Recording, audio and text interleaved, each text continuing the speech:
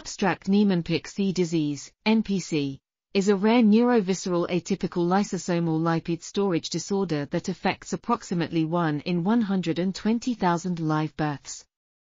The clinical spectrum of the disease ranges from a neonatal rapidly fatal disorder to an adult-onset chronic neurodegenerative disease. Neurological involvement is typically preceded by systemic signs such as cholestatic jaundice in the neonatal period or isolated spleno or hepatosplenomegaly in infancy or childhood. The first neurological symptoms vary with age of onset and may include delay in developmental motor milestones, gait problems, falls, clumsiness, cataplexy, school problems, ataxia, and psychiatric disturbances. The most characteristic sign is vertical supranuclear gaze palsy.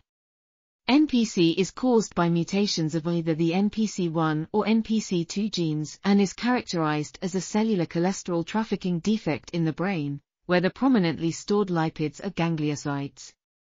Clinical examination should include comprehensive neurological and ophthalmological evaluations, and the primary laboratory diagnosis requires living skin fibroblasts to demonstrate accumulation of unesterified cholesterol in perinuclear vesicles, lysosomes, after staining with philipin.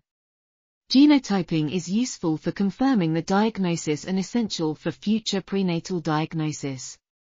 The differential diagnosis may include other lipidoses, idiopathic neonatal hepatitis, and This article was authored by Vanier Marie T.